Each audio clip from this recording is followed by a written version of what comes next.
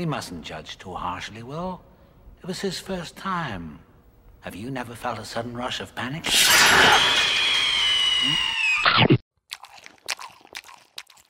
Welcome to Hamburgers and Horror, the home of meat, monsters, and munching on faces. I'm Noah Hook, and today we're looking at Red Dragon. This adaptation of Thomas Harris's novel takes on the same story as Manhunter, but this time it functions as a prequel to Silence of the Lambs and Hannibal. The film follows FBI agent Will Graham as he tracks down a serial killer known as the Tooth Fairy, who is brutally killing entire families. He enlists the help of Hannibal Lecter, whom he nearly died capturing, to assist him in his hunt. While Hannibal was not a critical success, it still made a ton of money, and the De Laurentiis still wanted to cash in on Lecter's popularity while they could.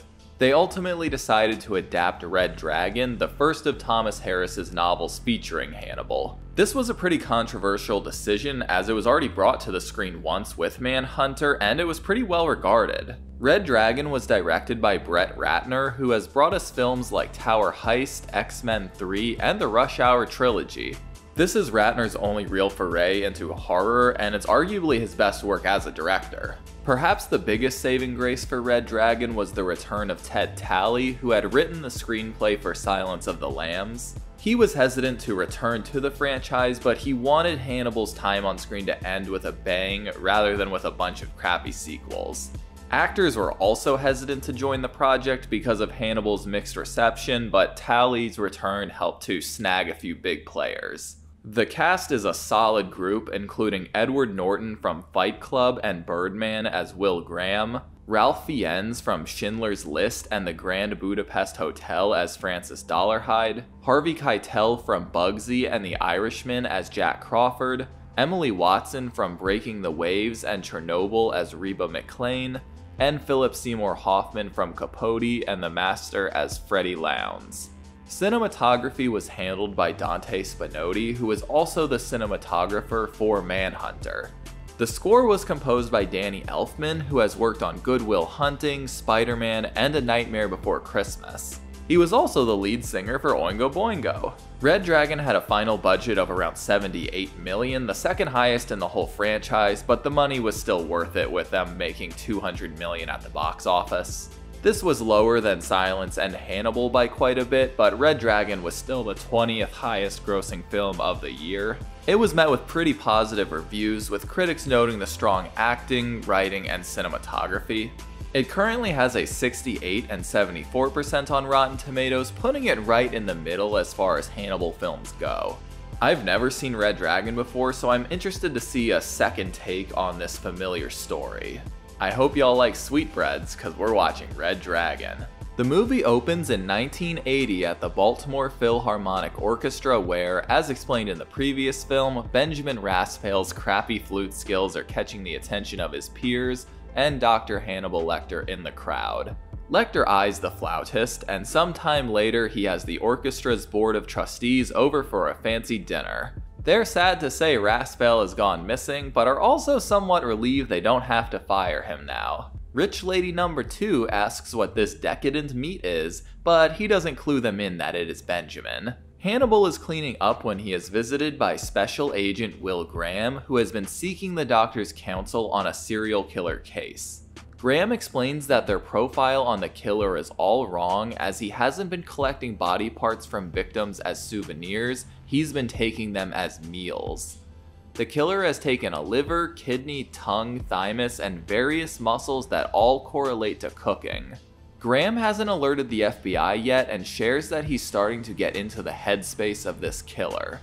Lecter describes Will as an Eidechseker, somebody who can enter the emotional point of view of others, even those who terrify him. Graham wonders how this cannibalistic possibility never crossed Lecter's mind, but he chalks it up to an honest mistake. He advises Will to get some rest and that they will get to work in the morning, and Graham looks over Lecter's tchotchkes while he grabs his coat. He opens up a gastronomy book to find a bookmarked page about sweetbreads, and as Will realizes the truth, Lecter stabs him in the gut. He tells Graham he will soon slip into shock and to avoid resisting, and that he respects him and is sorry it came to this. As Lecter announces he will eat Will's heart, the agent finds the strength to stab Lecter with his antique arrows. This isn't quite enough to finish Hannibal, but a couple of shots from Graham take him down. The opening credits take us through the following years via Francis Dollarhide's journal, which features newspaper clippings about Graham's extensive wounds, Lecter's unveiling as the Chesapeake Ripper, his renaming as Hannibal the Cannibal, and the infamous trial that is supposed to lock him up for the rest of his days. The journal also hints at Dollarhide's own psyche, which is fueled by familial trauma, issues with his reflection and identity, and a love for William Blake. Now we hop to the Graham home in Florida, where Will is visited by his old supervisor Jack Crawford. Jack is hoping for help with the Tooth Fairy case, which involves two families killed very similarly in Birmingham and Atlanta. Jack shares that the killer smashes mirrors and places the shards within the victim's eyes. He has trouble with locks, wears latex gloves during his crimes, but doesn't mind leaving his semen behind. Will says they don't need his help catching this guy, but Jack says nobody can analyze cases quite like he can. Jack shares photos of the Jacoby and Leeds families, adding that they were killed during the past 2 full moons. They have 3 weeks before the next full moon, and Jack asks him to simply visit the crime scenes and give some insight. Molly is not happy to see her husband leaving and worries for his safety, but Will promises her he won't be anywhere close to danger this time. Graham heads to the Leeds house and immediately notices a dog bed, although there isn't one mentioned in the case file. He heads through the Happy Family home into the blood-soaked bedroom, and he recounts the vicious actions that took place. The killer entered and slashed the father's throat, shot the mother in the stomach, shot both of the children while in their beds, smashed a mirror, dragged the dead children into the master bedroom, and finished off Mrs. Leeds before raping her corpse. He also put the mirror shards in all of their eyes post-mortem, and the reason why is Graham's missing puzzle piece. He's looking over the gnarly crime scene photos at a hotel when he has an epiphany, realizing the mirror shards make the bodies look alive and that the killer wanted an audience. He lined up the father and children to watch as he defiled Mrs. Leeds, and he remembers that traces of talcum powder were found on her thigh. This indicates that he removed his gloves to touch her and wiped the prints away, but he wonders if he opened her eyes with his bare hands as well. He calls Jack and asks to have Mrs. Leeds' eyelids and eyeballs checked for prints. The police also have a replica of the Tooth Fairy's unique teeth thanks to bite marks he left on Mrs. Leeds.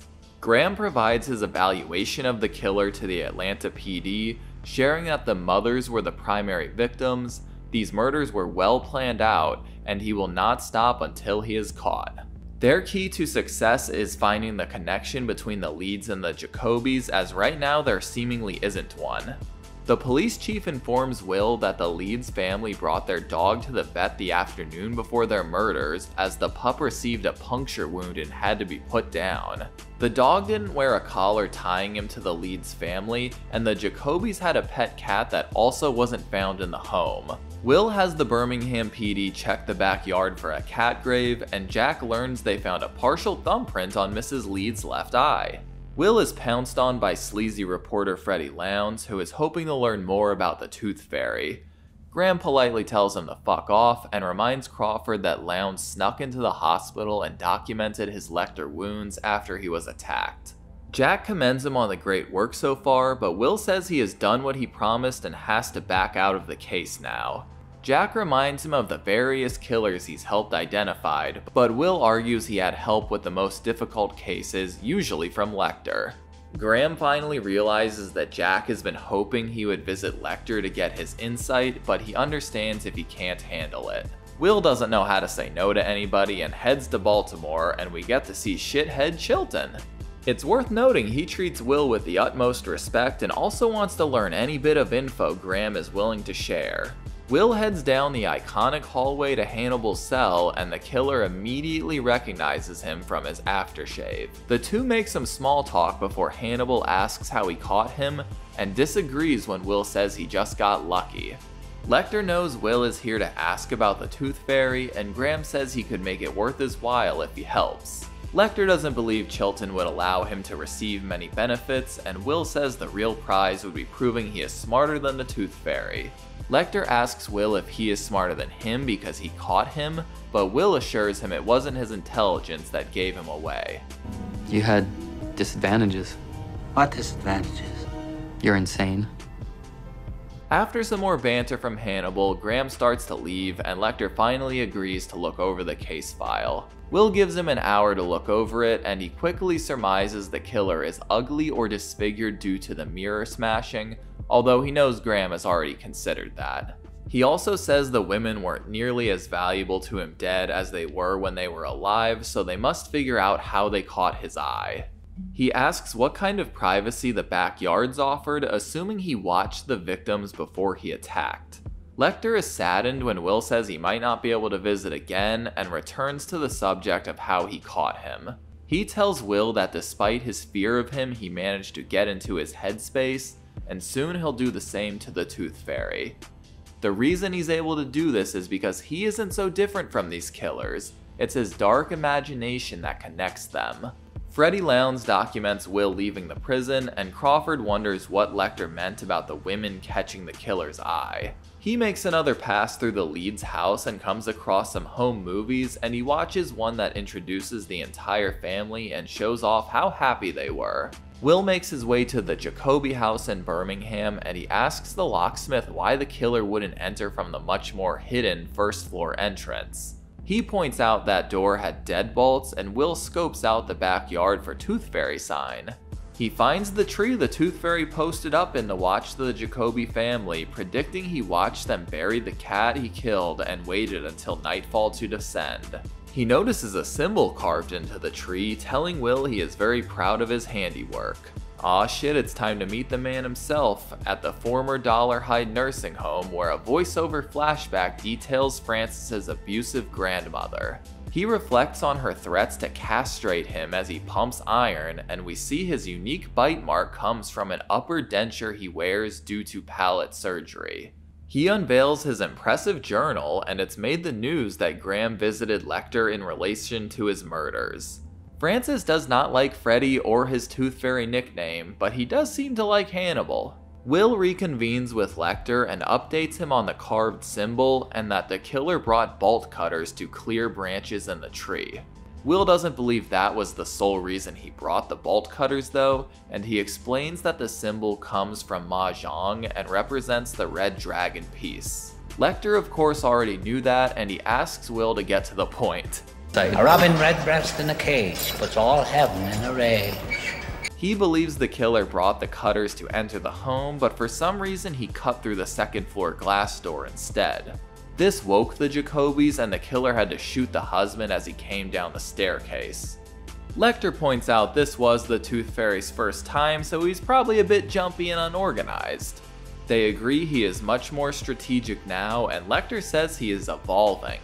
Barney and the boys escort Hannibal back to his cell, where he has scheduled 10 minutes to talk with his lawyer.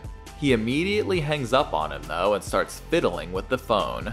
He manages to call the University of Chicago's Department of Psychology, and he convinces a temp to go through a professor's Rolodex and give him Graham's P.O. box in Florida. Will heads to the library to research Lecter's quote about robins and learns it comes from a poet and artist named William Blake. He looks over Blake's work and is drawn toward a painting which is titled The Great Red Dragon and the Woman Clothed with the Sun. The image is from a series that illustrates the writings of Revelation 12, which essentially depicts Satan's war against heaven. We hop over to Chromolux Print Lab, where Francis works as the head of technical services, and he meets with a film technician named Reba McClain. She's developed some infrared film for him as a zoo is documenting their nocturnal animals. Reba is blind, which is somewhat comforting for Dollarhide, and he watches her deal with an unwanted pass from a coworker named Ralph. Reba despises the fake pity she gets from most people, but Francis assures her that he feels no pity for her. He watches her as she waits for the bus, and he convinces her to let him drive her home. She invites him inside for a drink, which he awkwardly agrees to, and she shares her love of animals. One of her few memories before she lost her sight was seeing a cougar at the zoo, although she truly doesn't remember what it looked like. She questions why he is so quiet, and she explains that she can hear he has had reconstructive oral surgery. She says he speaks very clearly and hopes he will speak to her more because she understands how it feels to be different. Reba tries to touch his face but is stopped, although he promises she hasn't offended him. Will calls to request a look through the Jacobi's personal items to get a better feel for them, and Crawford tells him they found a note from the Tooth Fairy in Lecter's cell. They worry Lecter will catch on if he's held for too long, and Crawford has Chilton cut the power as a diversion. Will rushes to Baltimore as Jack updates the crew, and as the forensics team captures any DNA they can, we read over the note. The Tooth Fairy doesn't believe Lecter will give away his identity, but also notes the body he currently resides in is trivial, only a host to what he is becoming. He has collected every article ever written about Hannibal and finds his reviews as poor as the one he receives now. The building operator pretends to be pissed about the outage, and Lecter has gotten rid of a portion of the note, presumably directions on how to reply.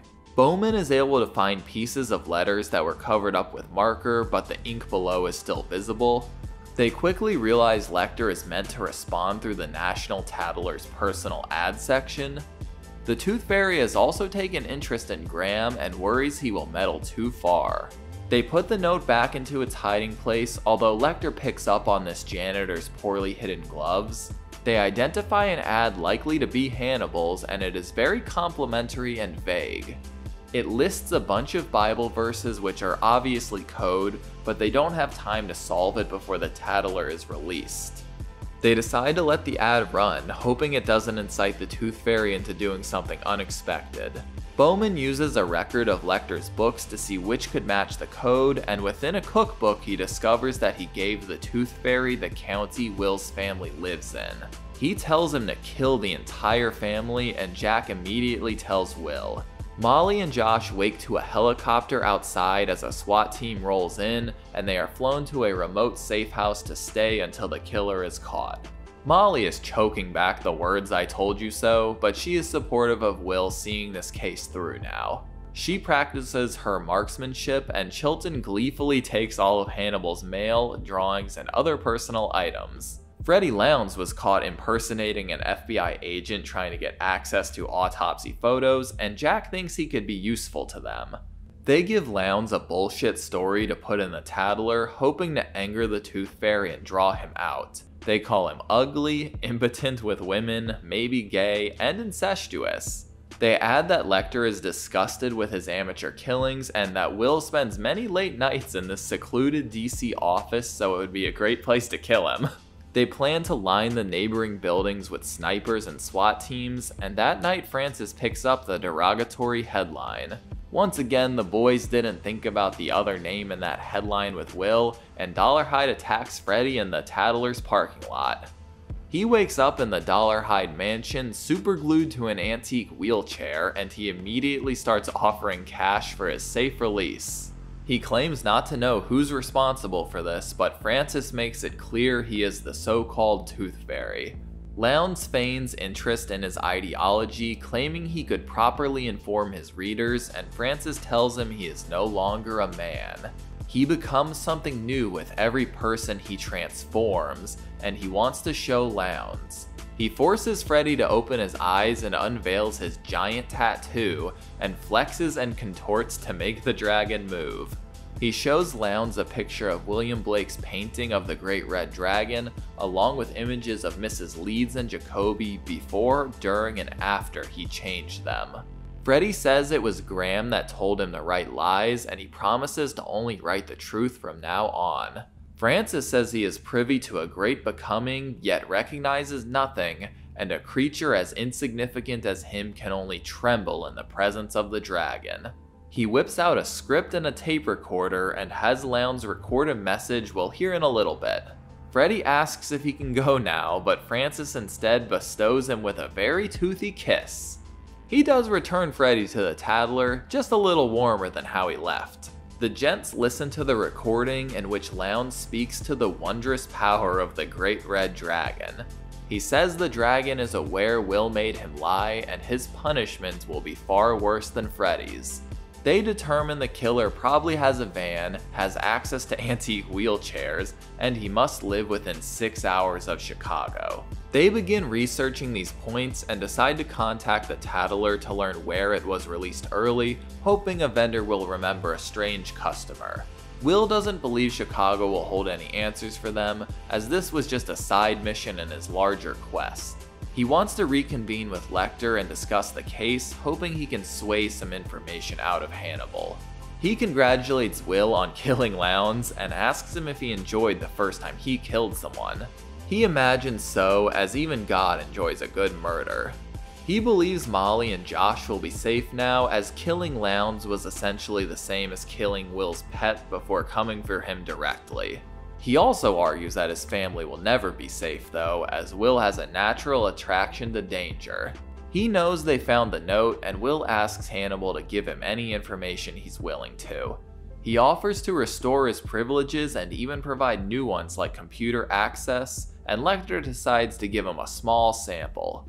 He tells Will he has looked at the Blake painting but hasn't truly seen it, and the transformation of ugliness to power it represents to the killer. Will wants to know how the killer chooses his victims, but Lecter has demands of his own that must be met first. Meanwhile, Francis is taking Reba on a mystery date, and by golly, he took her to the zoo to pet an unconscious tiger. She pets the big soft boy and listens to his heartbeat, and Francis invites her over for dinner that night. Reba is impressed with his giant house and fancy taste in music, and she admits lots of women at their work find him mysterious. They've told her he is sensitive about his face but shouldn't be, and that he has a rock-solid body. She grabs a hold of Francis and gives him a kiss, and it's very unfortunate she can't see his bathroom. He has to watch a tape for work, but invites her to stay while he does, and it is the home video of his next victims. Reba is ready to rumble though, so Francis gets a blowjob while he watches this poor lady in her swimming pool. Francis wakes after a night of lovemaking to find Reba missing, and he frantically searches the house for her. His grandmother's image seemingly yells at him as he ensures his manifesto hasn't been tampered with. He tells the dragon he cannot have Reba, and as he watches her putz around the yard, he begs the dragon to let her stay in his life for just a little bit longer.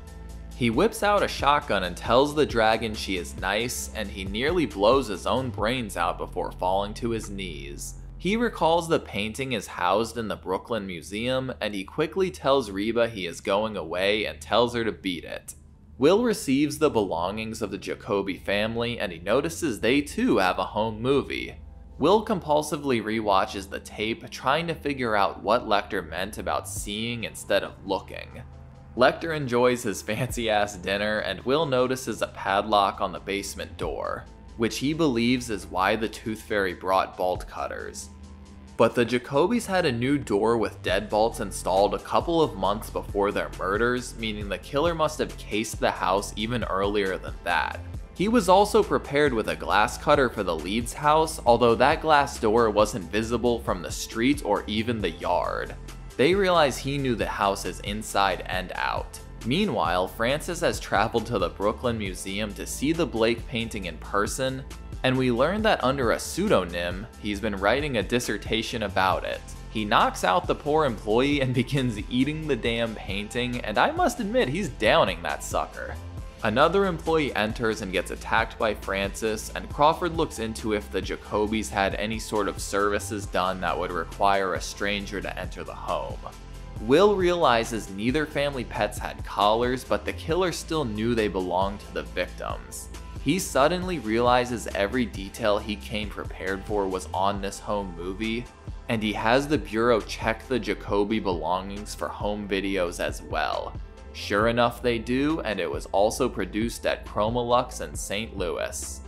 The boys get word of the museum incident, and Will suspects the killer is trying to stop himself. Francis is preparing his getaway when he notices some people at Chromolux, and by golly, it's Will Graham. Time to go, Francis. The Chromolux manager is reluctant to give up his employees' files, but once Will describes their suspect, they immediately think of Dollarhide. He fits the description, and as the manager of technical services, he has access to every tape that comes through Chromolux. Reba has received a ride home from Ralph, who wisely suggests she avoid the very moody Francis. That kiss on the cheek was a death sentence right there, Ralphie boy. Francis quickly knocks out Reba and brings her back to his place, and he tells her to be quiet before the dragon hears her. He tried to kill him but wasn't able to, and now he wants her like all the others. The cops are heading to Dollarhide's, where he is currently dumping cans of gas and yelling at the dragon. Reba begs Francis not to give her to him, asking to come with him instead. Unfortunately, the only place Francis plans to go is down the barrel of his shotgun, and he sets the house ablaze. He tells Reba he won't let the dragon bite her to death, and he will shoot her and then himself. He can't bring himself to hurt Reba though, and Dollarhide shoots himself off screen. Reba confirms the messy kill and starts her memorized exit from the house, which the agents have finally arrived at. They pull up on the traumatized Reba, who tells them Francis shot himself, and the mansion literally explodes. Will wraps up his interview with Reba, ensuring her that she was the one good thing Francis had to hang on to. Dollarhide's manifesto survived the fire, and Will tells Molly that he felt very sorry for Francis and the years of abuse he went through. But Crawford gets a call informing him the bones they found were not Dollarhide, they were his coworker Ralph. Will heads inside to find out what's taking Josh so long to get the s'more stuff, and that's when he finds a smashed up mirror. He overhears Crawford as he leaves a voicemail, and he heads upstairs to find Dollarhide holding Josh hostage. He has Will drop his knife as he explains that he will forever change the Graham family, but Will gets an idea when he sees Josh has peed his pants. He begins impersonating Grandma Dollarhide, embarrassing and threatening Josh for the mess he has made. This angers Dollarhide enough to release the boy and attack, and the two trade a couple of knife wounds. Will and Josh run to the master bedroom, and Will whips out a cached handgun as Dollarhide busts down the door. Francis disappears as Molly enters the house though, and Will tells her to drop as both men unload their guns at each other. Both of them take quite a few bullets, but it is Molly who lands the killing blow to Francis's dome. She and Josh cry as we hear sirens in the distance, but a letter from Hannibal lets us know Will survived his wounds. He reminds Will to remember who gave him his greatest scar and tells him he thinks of him often. Will tosses the letter into the ocean as he is finally ready to leave this dangerous life behind and focus on his family. But there will always be agents hoping to work with the famous Lecter. In fact, there is a beautiful young agent hoping to meet him at this very moment. What is her name? And that's Red Dragon. All in all, I think it's a strong outing for the Lecter franchise. This one is interesting because it's the one film in the franchise that demand it be compared to all the other movies that came before it. Red Dragon did receive critique for feeling pretty safe, the most like a popular horror movie made for mass appeal. I don't really disagree with that point. It doesn't have the same amounts of scary or truly jarring moments as its predecessors, but I think that makes sense as this movie has the most people to please. First, there are fans of the book, then there are fans of Manhunter, and then there are fans of the first two movies in this trilogy. And as you can imagine, these groups probably had pretty different expectations. So while it all feels a bit familiar, I think Red Dragon does a good job of pulling from all of these different influences and blending them together. The entire cast gives solid performances, and they help to replicate and deviate from the expectations of their characters. It's hard to discuss characters without looking at their Manhunter versions as well, but generally speaking, I think the characters and their relationships with one another are stronger in Red Dragon. We spend way more time with Francis and Reba this time around, which helps their relationship feel more natural and even sweet at times. Ralph Fiennes brings some stellar range to Dollarhide, and the script takes the time to flesh out his mental illness and ideology as the Great Red Dragon. Dollarhide is easier to understand this time, and while that makes him a little less scary, it makes him way more compelling. A lot of this extra time with Francis and Lecter takes away from the time with Will's family, but I personally prefer learning more about the villains. Anthony Hopkins is great as usual, although he feels more like he did in Hannibal than Silence of the Lambs. The opening scene where Will takes down Lecter is one of the more debated editions of this movie, but I personally think it adds a strong foundation for the two for the rest of the movie. Edward Norton gives Will Graham a very different feel than William Peterson did, and it's their two performances that really define their two movies. Graham in Manhunter feels unhinged and ready to snap, whereas in Red Dragon he feels much more in control. He still has that wicked imagination that helps him understand psychos like Lecter, but he is less of a morally gray character. He still has that wicked imagination that helps him understand psychos like Lecter, but he is less of a morally ambiguous character this time. The whole bait and switch ending somehow really surprised me, and I think it helped connect Francis and Will in ways that Manhunter did not. Generally, Red Dragon feels less cold and disconnected from the violence on screen, and I'm trying to decide which approach I like better. The film also provides a lot more explanation and exposition than Manhunter, which also comes with pros and cons. I'm glad there was more involvement with the William Blake painting and its meaning to Francis, but there were also a lot of times where things that could have just been shown visually were also explained verbally just to ensure the audience was clued in.